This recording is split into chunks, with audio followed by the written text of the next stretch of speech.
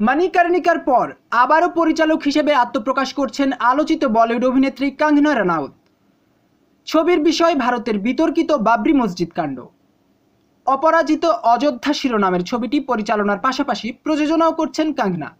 ভারতীয় সংবাদ মাধ্যমকে দেয়া এক সাক্ষাৎকারে কঙ্গনা জানান, প্রথমে ছবিটি শুধু প্রযোজনা করতে চেয়েছিলেন তিনি, কিন্তু স্ক্রিপ্ট পড়ার পর কঙ্গনার মনে হয়েছে তিনি এই ছবির পরিচালনা করলে বিষয়টি আরও ভালোভাবে ব্যক্ত করতে পারবেন।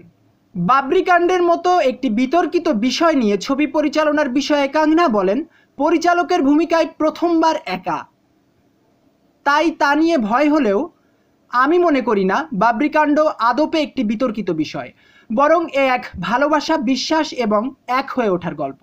রাম জন্মভূমি এবং বাবরি মসজিদ বিতর্ক প্রায় 134 বছর আগে শুরু হওয়া ভারতের ইতিহাসের একটি গুরুত্বপূর্ণ অধ্যায়। মুঘল শাসন আমলে 1528 খ্রিস্টাব্দে অযোধ্যায় তৈরি করা হয় বাবরি মসজিদ। মুঘল যুগ শেষ হওয়ার পর শুরু হয় রাম জন্মভূমি এবং বাবরি মসজিদ বিতর্ক। কাঠামোর বাইরে সামিয়ানা তৈরি করে রামলালার মূর্তি স্থাপনের আবেদন জানানো হলে সেই আর্জি খারিজ করে তৎকালীন ব্রিটিশ আদালত। এরপর বিভিন্ন সময়ে ভারতের ধর্মভিত্তিক রাজনীতির হাতিয়ারে পরিণত হয় বিষয়টি। 6 ডিসেম্বর 1992 কর সেবকদের হামলায় ধূলিসাৎ হয় বাবরি মসজিদ।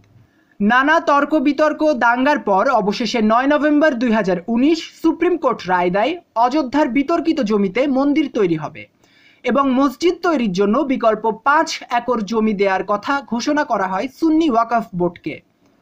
একই সঙ্গে বিতর্কিত ও ঐতিহাসিক এই বিষয়টিকেই বড় পর্দায় তুলে ধরছেন পরিচালক কঙ্গনা।